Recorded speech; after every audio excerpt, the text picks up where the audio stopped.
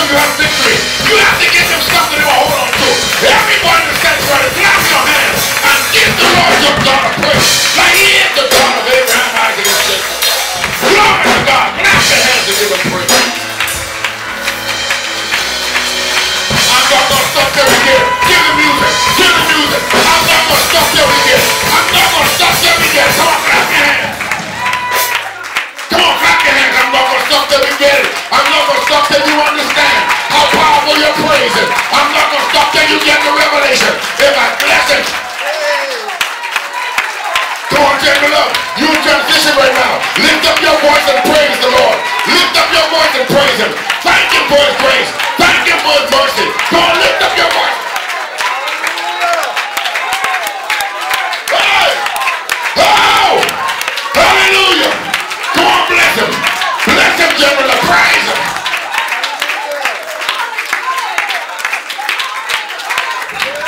We're going to do it until you get it.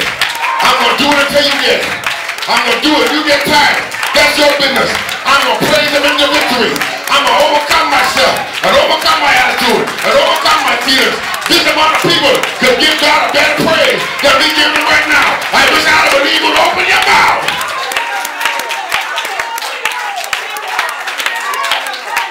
Saturate your life with praise.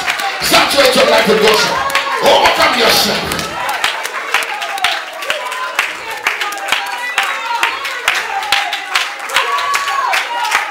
Y'all excuse me and pray for me while I get a little wrapped up. I can't make your children praise. But Shaman, when I say praise the Lord, you clap your hands. You do bless for that. You clap your hands and give your Lord praise. You do, come on, lift your hands up and clap your hands and give God praise in this situation.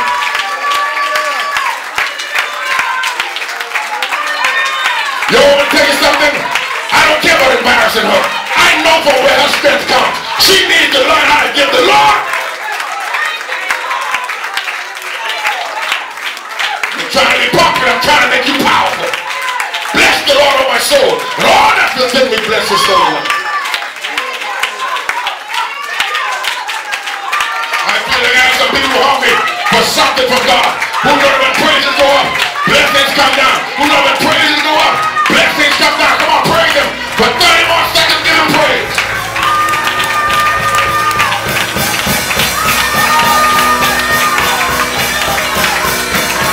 Everybody lift your hands.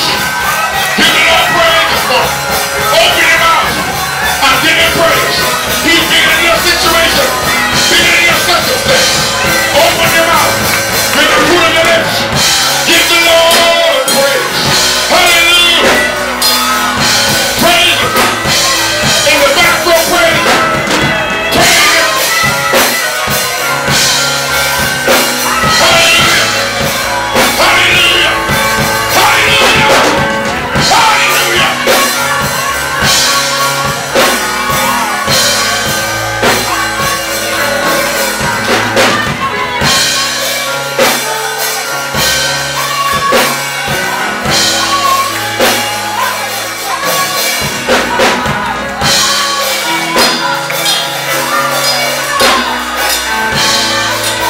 Oh, we're not going to stop.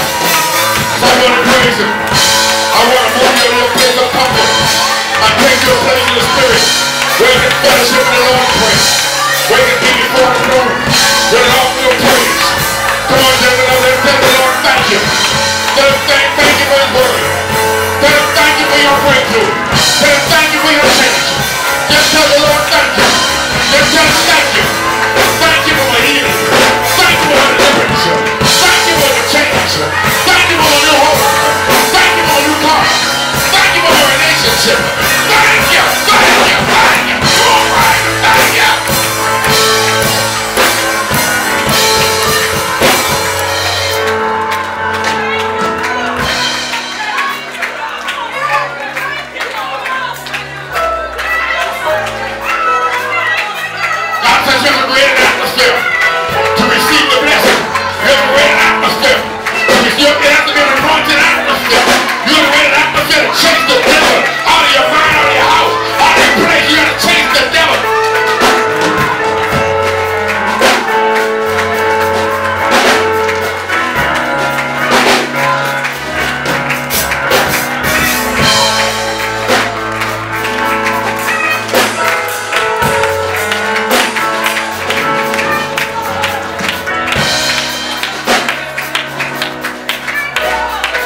Grab your neighbor's hand for me, please.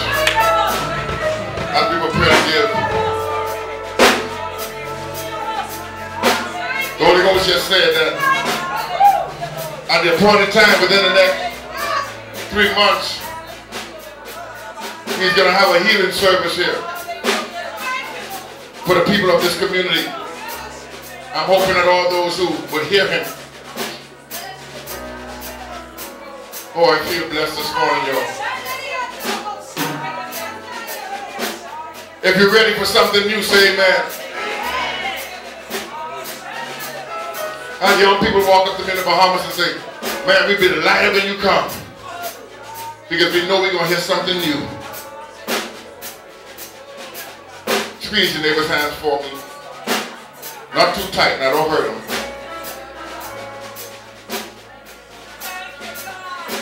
One of the things that the Lord took me to give a lecture on Wednesday night at one of the biggest churches, the biggest churches in Nassau, and after me was another preacher who was speaking on evangelism. And he blessed me to the point where I wanted to come and talk to us about evangelism. See, we have one side of the church full and one quarter-way full. We offering too much for you not to be bringing people to get it. Somebody say amen. Amen. Now, let me tell you what he said before we take offering. Those of you who have been here for a long time, I understand this more than those who just came. The Lord said, Charles, the Holy Ghost told me, say, for the last 10 years, you have been rebels. And I blessed you in it. Wow. Not like rebelling against him. We were just people who wasn't concerned about what church folks said. Amen. Amen. He said, you have been rebels. But that hour is over. It's not about making them accept us. It's about receiving them and conforming them to him. Amen. Amen. We have been rebels. We don't care what nobody thinks. Somebody say amen. Amen. But now we have to develop the love of God. For those who, and we have to live in accordance and work and do ministry in accordance and not offend those who don't understand our liberty. It's the word straight from God. I'm giving it straight to you. We have been rebels and we gloried in it too. We shouted, we rejoicing. We don't care what you think. But there are so many people that's broken, Cornetta. Gentlemen, can you hear me? Yes. There are so many people that's broken that have stopped going to church. That God's going to send through these doors. And we don't want to chase them back out the door, trying to stuff meat down their throat. Somebody say amen. Amen. If you're with me, say amen. Amen. So we're going to put our rebellion aside for a moment until we conform them and then we rebel together. Somebody say amen. Amen. But for right now, they need to see us as the church. And we'll conform them, transform them into the image of Christ in truth, not the religious one. Amen. Somebody say amen. Because many of us in here right now, we are in Christ's image in absolute truth, but the church don't understand that truth. So we have to become who they are. Paul said to the Greek, I became Greek. To the Jew, I became Jew. He said I was able to be, I wanted to be whatever they needed me to be to get them to Christ. Come on now, chameleon. So we may have to become religious for the religious. Until we teach them liberty. Religious chameleon, yes. We don't want to live religious, but they see the picture of religion. If you understand what I'm saying, say amen. Amen. Does anybody here feel the grace that's in this room or that's just me? If you feel the grace, say amen. Amen. It's just a lot of grace resting on us right now. God has called us to something special. And I'm one of those people who believe God. I believe him. Listen.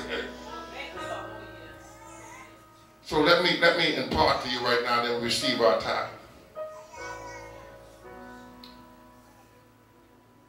We're getting ready to embark on something. I don't know exactly when it's going to break, but God confirmed it for me. Something he has promised. Here's my encouragement to you as your pastor. Don't get tired. Hear me. If you have a promise, Ms. Vickers, General, if you have a promise,